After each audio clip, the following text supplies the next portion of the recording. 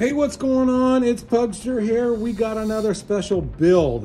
This is an old Dell desktop. I've used this for many purposes over the years, but it's going to be a test rig, and I'm tired of pulling stuff in and out of the case, so we're going to remove it from the case, mount it on a board, and actually make it a nice little test rig.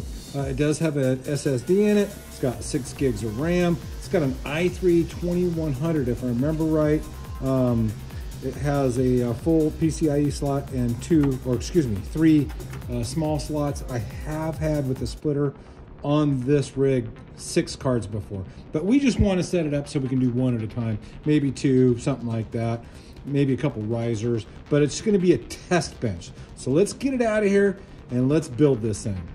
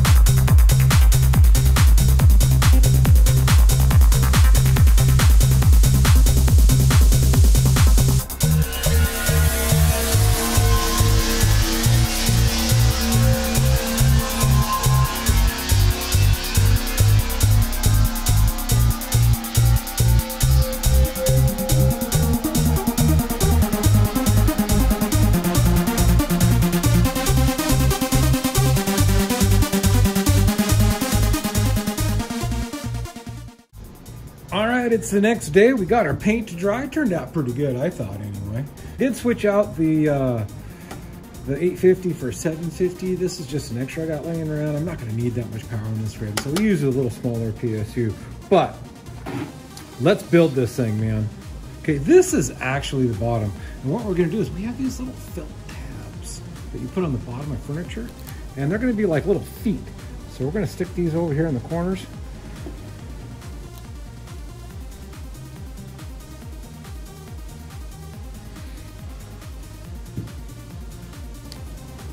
Okay, there you go. We've got them all put on. We've got our little feet put on. We're going to flip this thing over and start building it.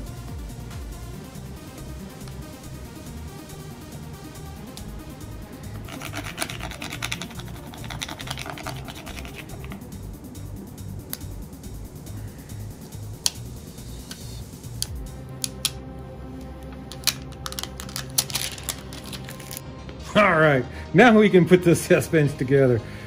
I thought I'd throw that on there. Okay, so now what we're gonna do is we're gonna put this on here, and there's really nothing to mount it to.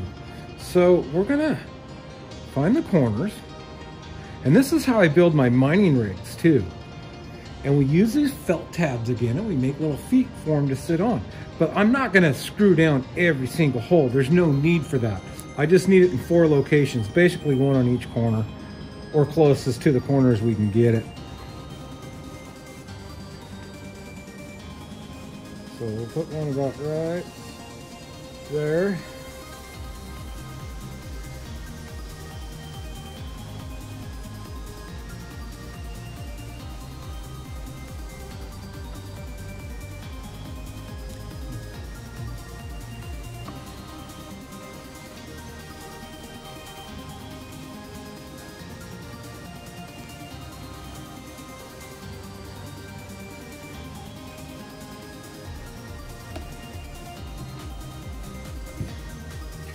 So we got our felt tabs on for the mounts, and then you can see the motherboard just sits right on top of that. Now all we have to do is just run a little screw down through here just to kind of hold everything in place so it doesn't slide off the board. And that's all we need. And all I use is just some little wood screws. And yeah, you know, If you want to pre-drill and use a screwdriver, go ahead. I'm a little more gutsy.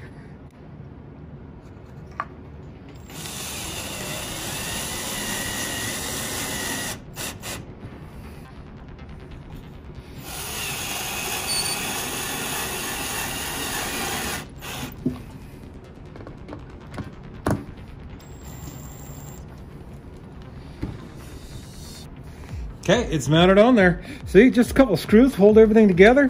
It's not going to slide off by any means, you know, it's mounted. I don't know if you can see up underneath there. Yeah, you can kind of see it. It's mounted on there. It's not coming off. And then we need to put the PSU on there.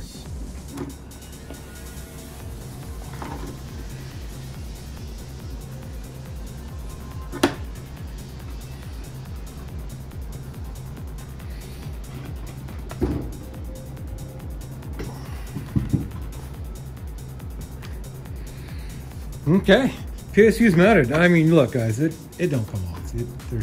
It's the Velcro. It's not coming off. You can get it off if you need it to, but it's stuck on there pretty good. I need to figure out where to mount this little jobby.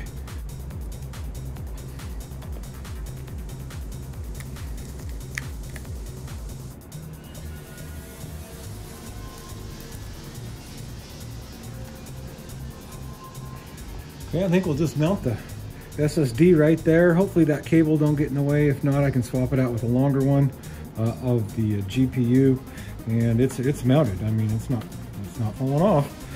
So let's do some wiring. All right, well, that's about the best I can do right now. It's kind of cold out here, and these wires don't want to bend real easy. So we'll get it in the house, warm it up a little bit, and then maybe do a little bit better wire management on it. So that leaves me with 2 connectors on each strand. They're both 6+2 pin. We've got another one right here. So we can hook up the GPU, get some power, and you know, later if we need to put a riser or something in there, we can do that. But we'll just leave these hanging for now till we figure out what we're gonna do. All right, there she is. We've got a little cable management to do, but I need to build a few brackets yet. I gotta build a bracket for this fan. And I need to build a bracket to stabilize the front of the GPU, but that might be part 2. Let's see if this thing will actually work or not. All right, let's install a GPU here. The socket's definitely in the way. Let's see what we can do. Okay, on this motherboard, you cannot force the video out to stay on the motherboard. It has to go through the graphics card, because it's an older computer. So we had to get an adapter, and we got her fired up, and you can see she is in the system right there. So let's see if we can get this thing mining. Okay, quick little reboot after we install the drivers, and let's get everything fired up, see if we can get her going.